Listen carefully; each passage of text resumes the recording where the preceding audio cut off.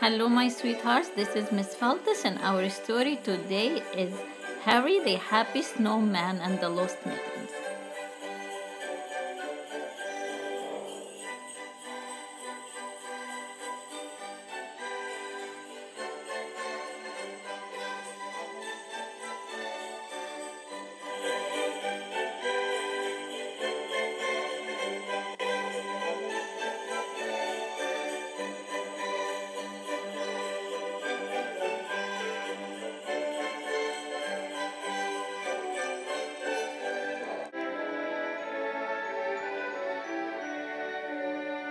Tofu, stop throwing snowballs at me. Stop.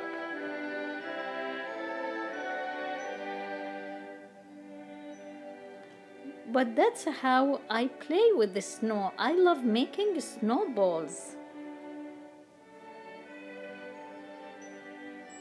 Tofu, it's 5 days until Christmas. Come, I'll help you make a snowman. No, we made a snowman last Christmas also. Harry will be upset then, Tofu. Don't you want Harry the snowman to be happy? Harry the snowman? Who is he? I'll tell you Harry's story if you help me make a big lovely snowman.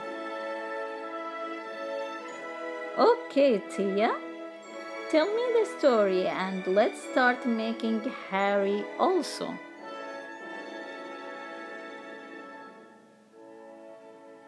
Harry the Happy Snowman. 5 days before Christmas Eve, Santa was working out in the gym, practicing his techniques to dropping down through chimneys without getting stuck. Santa has quite a possibility of that. Suddenly, one of his reindeers, Donner, came running in.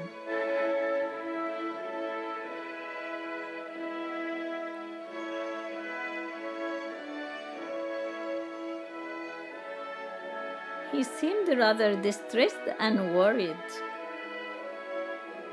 Santa, Santa, hurry, the snowman has run away. I am panicking. Calm down, Donner. There is nothing to worry about. I'll personally sort out Harry's problems and bring him back home, safe and sound.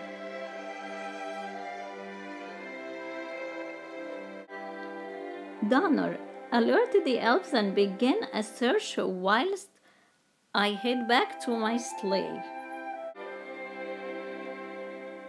Santa took off to the skies to find Harry.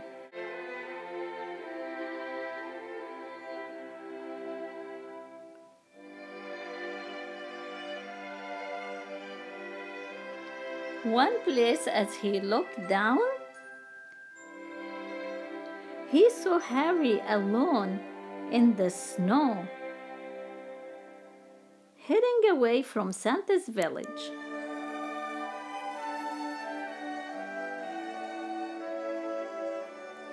Harry!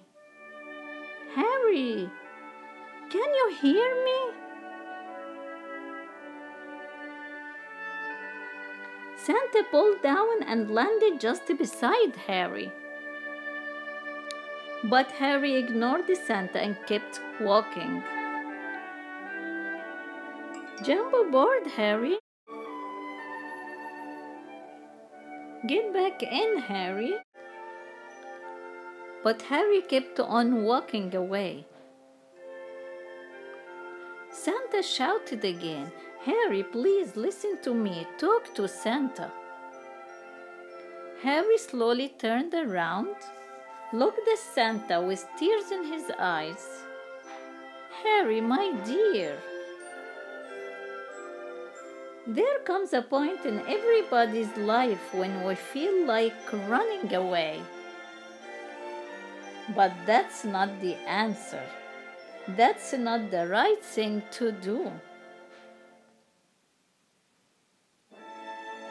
Please tell Santa your problems.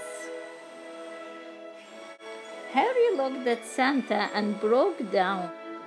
No one ever listens to me. No one has time for me. I am just a stupid, worthless snowman. Nobody loves me. Santa walked up to Harry and hugged him. Harry, my boy, you're not worthless. Dry your eyes.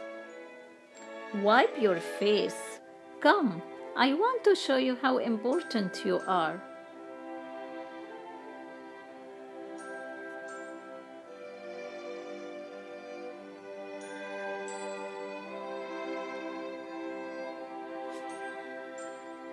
Jump aboard, Harry. Ho, ho, ho.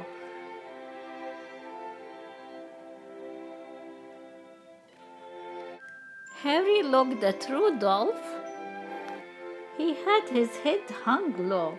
Rudolph, my boy, take to the skies, I ordered. Let's prove to Harry how important he really is. Rudolph smiled and looked at Harry, and off we go. Ho, ho, ho.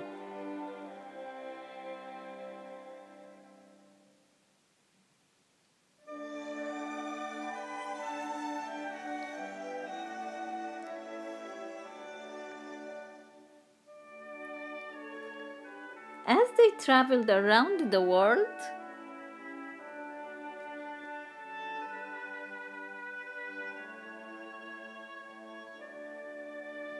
Santa showed him millions of snowmen, all built by children having fun with the help of their family and friends. Look, Harry, building snowmen bring people together. Harry, imagine a Christmas without a snowman? It will be incomplete. No fun. Imagine our family without you. Rudolph, take us home. I command. Let's go.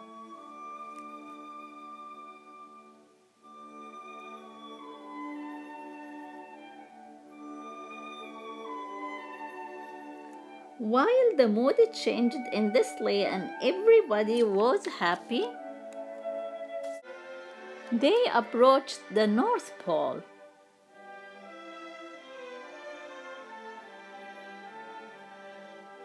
Look, Harry.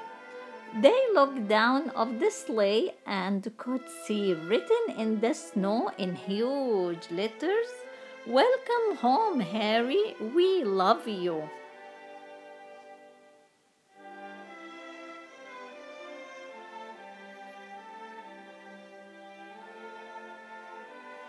Everybody from Santa's village was there too to welcome Harry back home. This made Harry so happy. Everyone clapped for Santa. Harry could have made a big mistake by running away.